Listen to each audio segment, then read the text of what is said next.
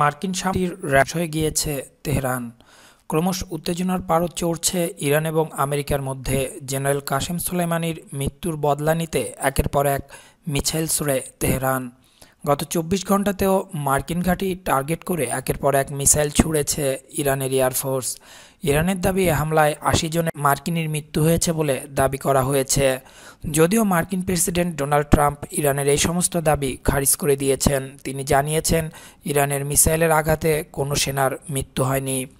বিষয়টি নিয়ে যখন ক্রমশ উত্তেজনার পারদ চড়ছে, সেই সময় আরও চাঞ্চল্যকর দাবি ইরানের ক্ষেপণাস্ত্র হামলায় ইরাকের আল আনবার প্রদেশে অবস্থিত মার্কিন বিমান ঘাঁটি আইন আল আসাদের রাডার ব্যবস্থা সম্পূর্ণ ধ্বংস হয়ে গিয়েছে, এমনটাই দাবি ইরানের।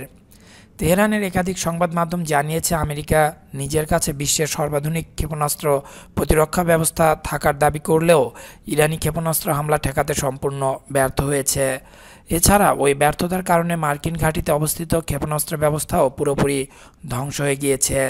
এদিকে ইসরায়েলের একটি সূত্র জানিয়েছে, বুধবার ইরাক থেকে ২২৪ জন আহত মার্কিন সেনাকে চিকিৎসার জন্য তেল আবিবে নিয়ে যাওয়া হয়েছে।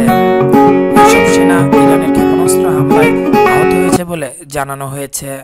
ইরানের ইসলামী বিপ্লবী গার্ড বাহিনী বা আইআরজিসি ভোররাতে ইরাকে অবস্থিত মার্কিন সামরিক ঘাঁটি আইন আল আসাদের ওপর অসংখ্য ক্ষেপণাস্ত্র নিক্ষেপ করে। এই হামলায় অন্তত ৮০ জন মার্কিন জঙ্গি সেনা নিহত ও ২ শতাধিক সেনা আহত হয়েছে বলে আইআরজিসির এক বিবৃতিতে জানিয়েছে। যদিও সেই দাবি খারিজ করে মার্কিন প্রেসিডেন্ট ডোনাল্ড ট্রাম্প সাফ জানিয়ে দিয়েছেন, ইরানের হামলায় কোনো সেনানীর মৃত্যু হয়নি।